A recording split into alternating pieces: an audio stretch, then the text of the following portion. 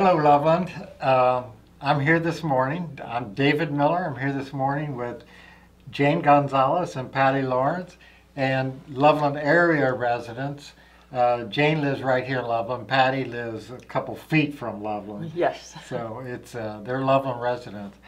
And I want them to tell you about what they've been up to lately. And the subject is women's health, reproductive rights, and then issue 1 is going to be on the ballot in August, and then the reproductive rights amendment will be on the ballot in November if the 700 and some thousand signatures that you helped collect are all verified and you've got enough. Yes. So let's start at the beginning. What was the current law before the U.S. Supreme Court overturned Roe v. Wade and sent the abortion decisions back to at the state level? So what was it before? Just a couple days, more than a year ago. What were abortion rights in the United States? The Supreme Court said that, and this was a 7-2 decision, that abortion would be legal up until viability. And way back in 1973, they thought that was at 28 weeks.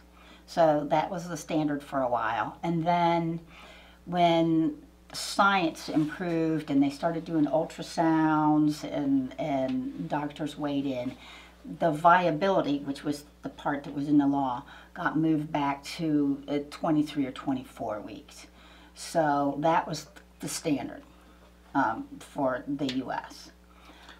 So then the Supreme Court, which the majority ruled, and I think all of the majority at one time promised that they would never do this, overturn Roe v. Wade, but they did. So things got sent back to Ohio. And Ohio could then pass, and other states could pass their own laws about abortion. So what is the law that Ohio passed? Gene Schmidt, our very own representative for the Claremont side of Loveland, was the writer and instigator of the current law. It was ready to go as soon as Roe was overturned, and it was a 6-week abortion ban, well before most women know they're even pregnant, and there was also no exception for rape or incest. So as the very famous case, the 10-year-old who was, raped by her mother's boyfriend, this spring had to go to Indiana to get an abortion because of that law. Then it was appealed, of course, and the Court of Appeals in Cincinnati, in Hamilton County, held that law and said that it's not legal. So currently, we're back at the old law, 20 weeks. But In that decision in Cincinnati that just put the law on hold, it didn't decide it yet that it's unconstitutional. correct, and it's under appeal again. So it's just going to, get bumped up to the Supreme Court. And when they hear that case, because of the new justices, I think everyone assumes it's going to be overturned. So, and like I say, we're kind of going backwards through this because I wanted to take the history forward. But so then, people in Ohio wrote a constitutional amendment with the intention of putting it on the ballot in November about reproductive rights. Can you talk about that and how you guys got involved in it and what it will do if it's passed? So Physicians for Reproductive Freedom got together. It's a group. It initially was a group of about 2,000 physicians got together and drafted language to amend our Constitution. And they did that because they deal with this every single day, and they were really stuck in their careers about what to do with a woman who didn't have a viable pregnancy but was going to be forced to carry it to term, or people wanting an abortion every day. And now the stats are about 1 in 4 women, so they confront this every single day. So the language was drafted It's very tight. It's very clear. It allows a woman the right to choose, right to contraception, to save a woman's life in an emergency, and in vitro fertilization treatment. So really tight, compact language that really puts personal decisions back on women and families and their doctors and keeps the politicians out of it, which is, you know, the way it should be. There's nothing in there about consent. There's nothing in there about trans. You know, there's the other side kind of came in with a lot of misinformation or deliberate disinformation, but it's really about 200 words, a very tightly worded amendment. So the language was written, the petitions were printed, and you both were involved in circulating petitions Yes. around Loveland. Yes. So what was that like? What kind of reception did you get here? But I'd say majority of people were extremely, very supportive. People that you would not necessarily think would be signing said, they've raised their hand, said, I'll be happy to. I think most people, just like most of the polls say, I think majority of people think there should be at least some say between a doctor and her, the woman and a doctor for her own physical health and wealth. So there were. I would say, yeah, well, first of all, I would agree. And I would agree, and it doesn't mean everybody, you know, people who wouldn't ever personally choose to have an abortion were signing because they just feel like it's a personal choice. And one person I talked to who's very conservative just said, I don't believe women should have laws on their bodies. You know, and I think that's very true. Women should not have laws on their bodies.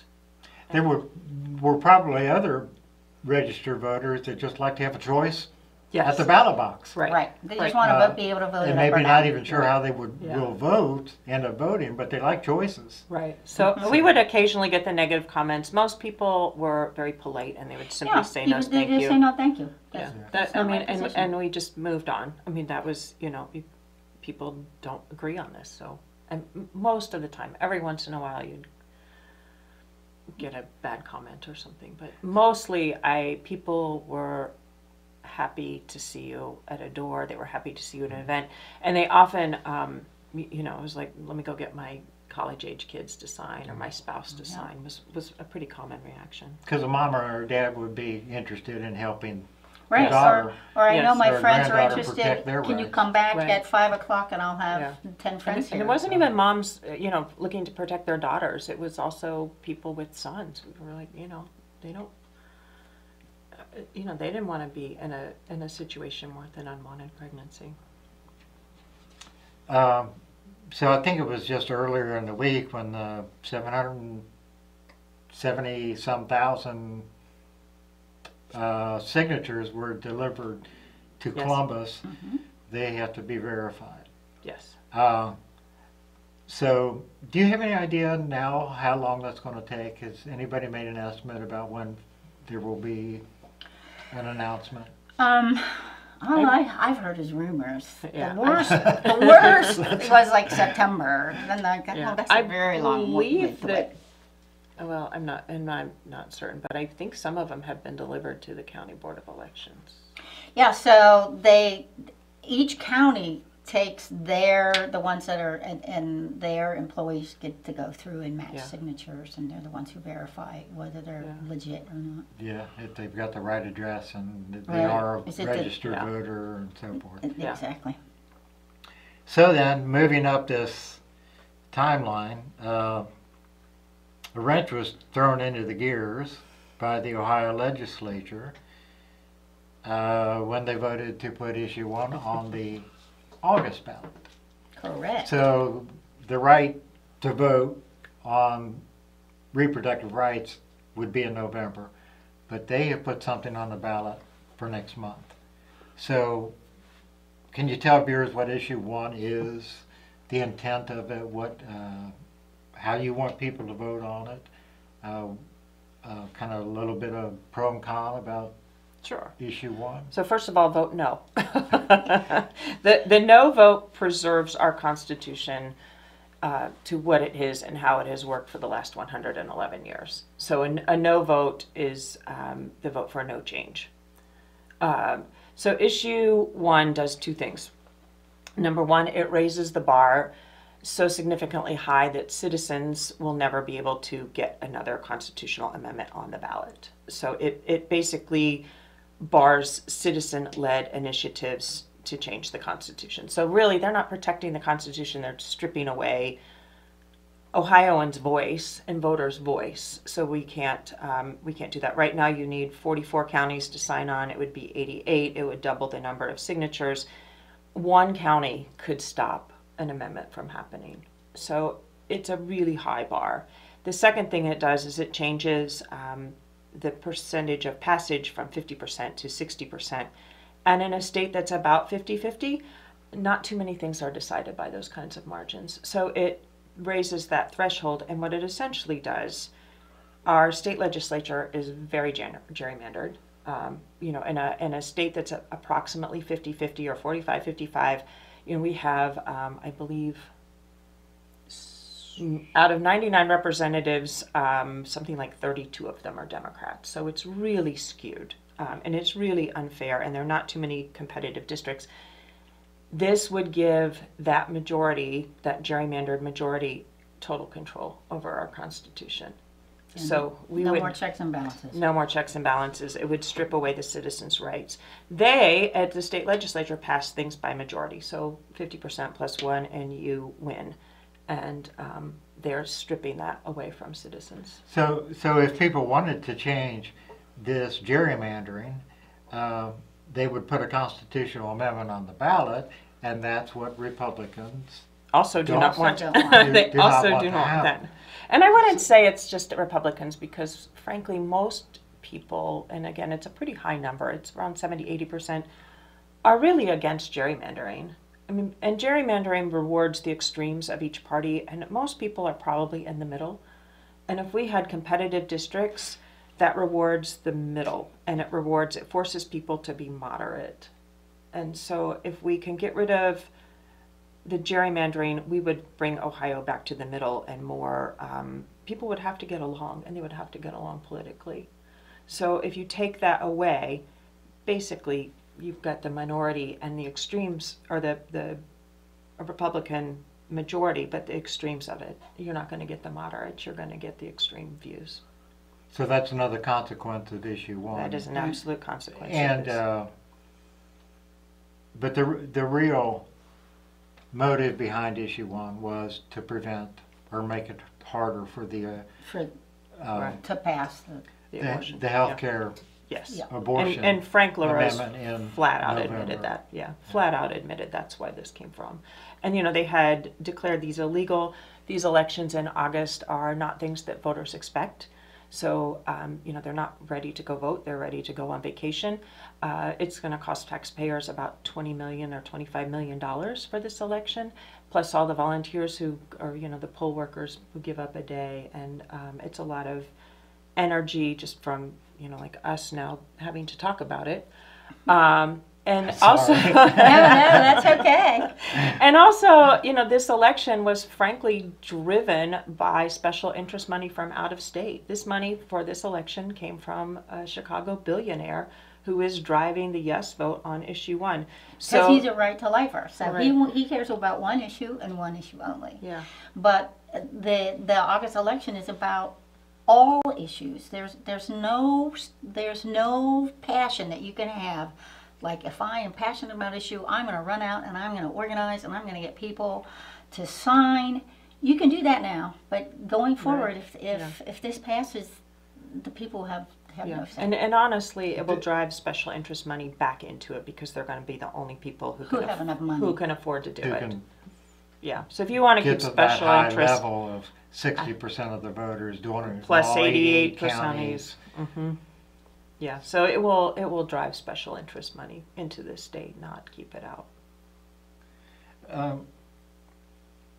So to wrap this up, what would you, either of you, both of you, like to say further about either of the issues, the health component of what's going to happen in November, and then issue 1, that's coming up in just a few weeks? I just want people to know that if they vote yes on this, they're basically shooting themselves in the foot. Yes on issue 1. Yes, they vote on issue 1, because the only way a citizen can get something on the ballot is through our amendment. And if they vote yes, whatever their hot topic it is, we'll never see the ballot again. And so the only thing that we'll see laws is from our state house and our Senate, and there's no checks and balances on their panel. So I guess I would first vote no to preserve the Constitution the way it has been. And I agree with Jane, you are shooting yourself in the foot. The other thing I would add is there's an incredible amount of misinformation, disinformation. This is not about guns. This is not about parental rights. It's not rights. about education. It's not really, about trans kids. Yeah, there is so much, and at first I thought, well, this is, people are skewing the issue, but they're not. They're just flat out not telling you the truth. And I think we need to stand up against that and say that's not what this is. And people should, check the facts, read the ballot initiative, read the law, read what this does, and check and be prepared. But vote no. Women should not have laws on their bodies. These decisions should be made privately with the people involved and their physicians. And Ohioans should not give up majority rule. Well, let's revisit this subject, say mid-August, after this Yes. issue 1 is voted up or down, and then revisit what's going to happen in November with the women's reproductive rights. We'd like that very much. Yeah. We'd like that very Okay. much. Thank you. Thank you. Thank you for coming. I really Appreciate your appreciate it. time. Thank you, David. I think Thank you guys did a great job. Thank you for getting us. I was really nervous getting about us back doing this because I'm probably the last person on earth that's qualified to really talk about all this. But from what I can tell, you did a good job explaining it in a fair way. So thank you very much. Thank you. Well, thank you for